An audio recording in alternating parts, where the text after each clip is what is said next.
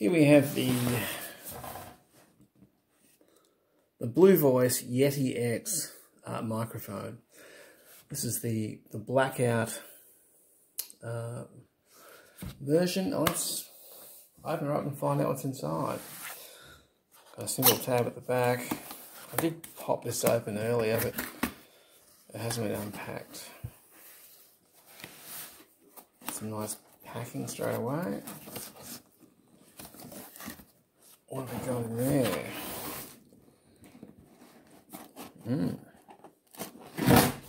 Oh, never want to pull anything really. Are we flipping that or are we doing that?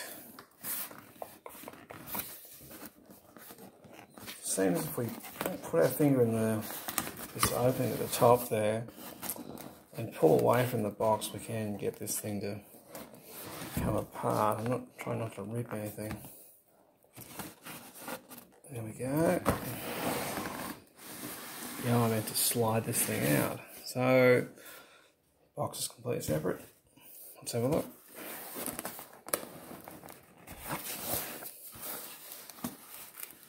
The top part, is it? Oh no. The side. I need to cut that.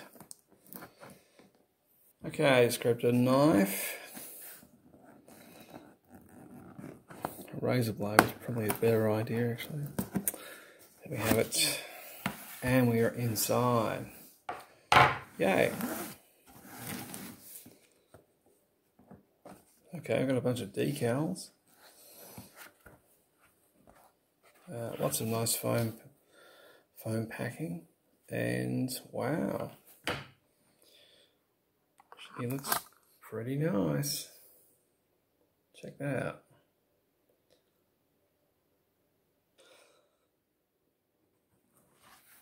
That's pretty heavy. It's definitely made not to topple over, that's for sure. There's a foam cradle in there. Stare upright, I think. Wow. It's a beast. It's an absolute beast. Look at that.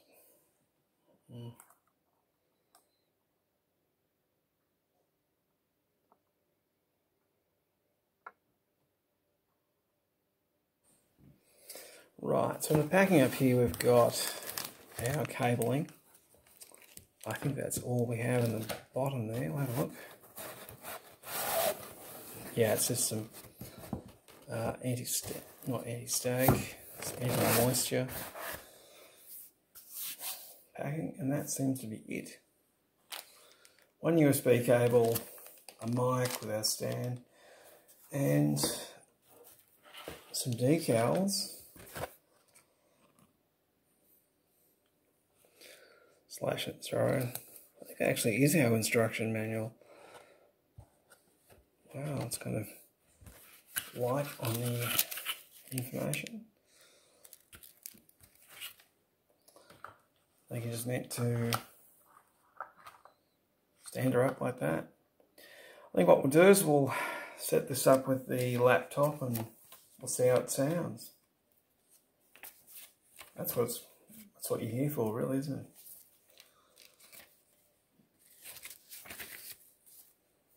That's all there is to it. You've got the mic, your USB cable, and a single page of documentation. Pretty cool. Setting the mic up should be as simple as plugging in our USB cable into the mic,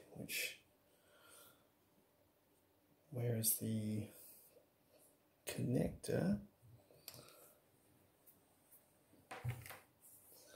I just assumed it was in the back, but it's at the bottom down there. Right at the base down there. Make sure we get this in the right way. Is it that way? Seems okay. And I've got Audacity running already. I'll see if the driver will boot and let us do something with it straight away. See how plug and play she really is. It's just USB 2 by the looks of that. Shouldn't matter, it's just audio. Alright, we've got a device plugged in. Let's see if we can get some... We might have to restart Audacity actually. Okay, we'll try restarting Audacity. Most of these applications pick up the available devices when they boot. So, okay, we're saying got a Realtek microphone. That's my other, sorry, and the Yeti X is there. Let's try that. Let's just hit record. Straight out of the box. We'll hit record. Mic is saying that it's active, and I'm about half a meter away from it. I'm clicking right next to it. Wow, a lot of signals getting through. So I'll just excuse the scraping.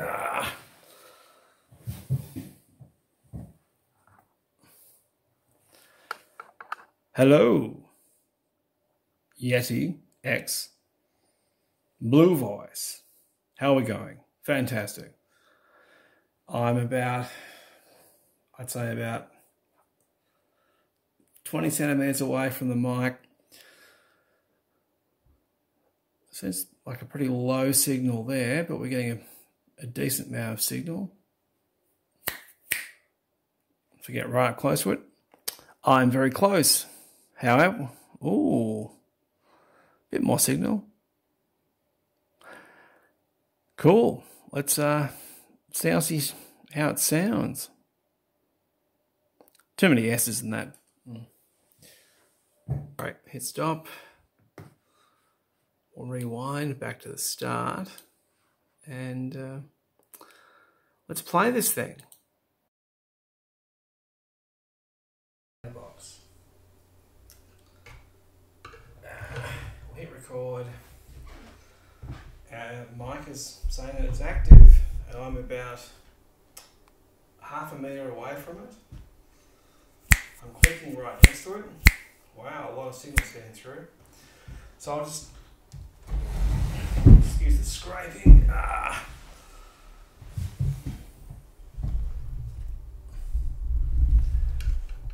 Hello, Yeti X BlueVoice.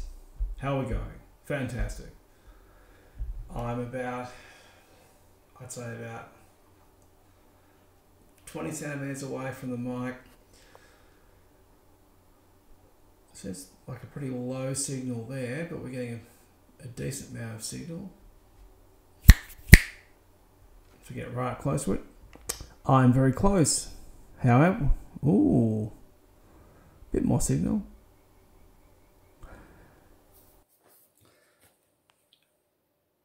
Now we've just had a quick run of the mic.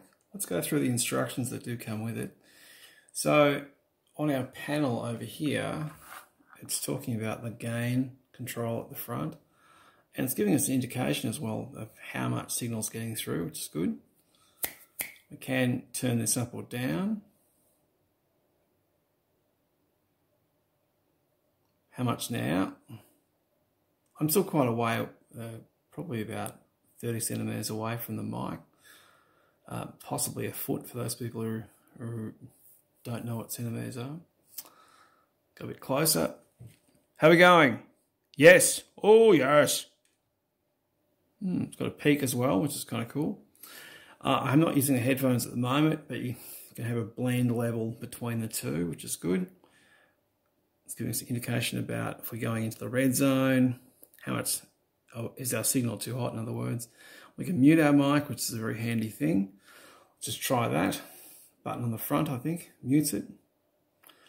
And we'll check the signal out on the screen, and we are muted. Excellent. The nice red signal there at the front there as well. Very cool. What else we got? We've got patterns. I'm not quite sure what that's meant to be. And really, that is the sum total of the documentation. Hard to believe, but that's it. And they are showing us to make sure that we stand our mic vertically up. Beyond that, I think, and beyond that, let's turn the mic back on. Beyond that, and its positioning seems to be about the only thing they're concerned about, to try and make sure that you're talking through the membrane at the top there. Pretty cool, pretty impressed. So we'll see how it comes in, how I find using it in the real world. But at this point, if you're looking for a mic, this might be an option for you. Seems pretty cool to me. On the box, it talks about this being the perfect solution for gaming purposes, for streaming and podcasting. Now, I don't do any of those things.